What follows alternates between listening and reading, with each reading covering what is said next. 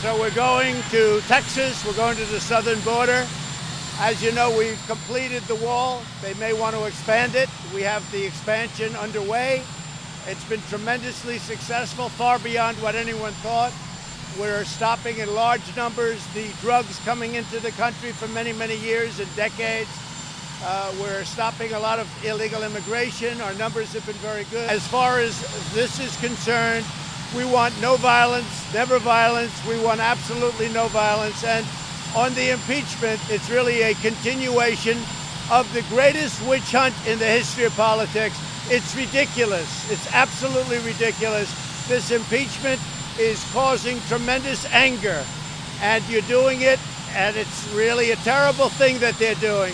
For Nancy Pelosi and Chuck Schumer to continue on this path, I think it's causing tremendous danger to our country, and it's causing tremendous anger. I want no violence. Thank you very much.